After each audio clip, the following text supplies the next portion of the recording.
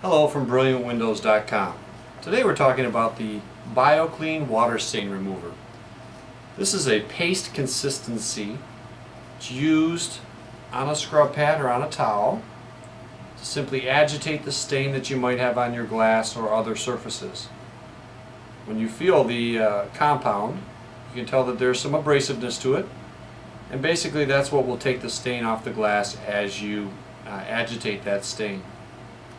BioClean comes in 20 ounce, 40 ounce squeeze bottles, and then also in the handy 52 ounce jar size.